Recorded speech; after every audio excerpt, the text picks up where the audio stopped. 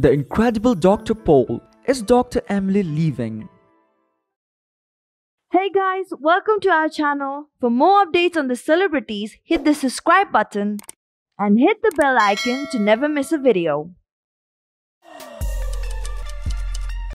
Since it's Friday today, and that would technically make tomorrow Saturday, and that means new episode of The Incredible Dr. Paul will be airing on NatGeo Wild. However, the new episode will be a farewell to a fan favorite, Dr. Emily.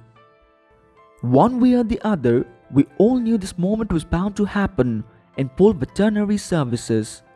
But it won't be easy seeing someone you love leave from the show you are so devoted to, is it? But before we say goodbye to the lady, let's talk about why we love her so much. Why do fans love Dr. Emily? The doctor is full of humor, and how she makes it look like it is easy to handle animals, even the big ones. She is quiet, but when she opens up, she is funny, and the reality show viewers know what I am talking about. Dr. Emily is a mother of three, Georgia born and raised, also has a blog where she writes about her first veterinary job after completing an internship.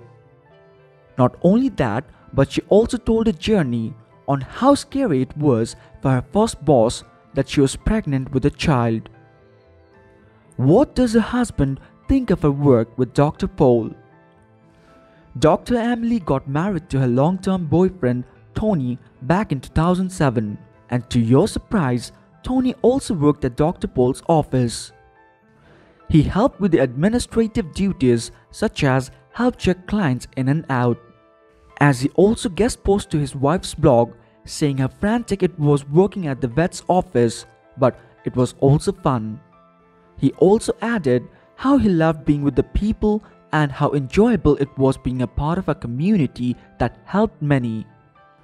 For Dr. Emily, on the other hand, she says that getting a job at Dr. Paul's was an answer to the prayers. Although it is time to say goodbye to Dr. Emily already, we hope nothing but the very best for her future.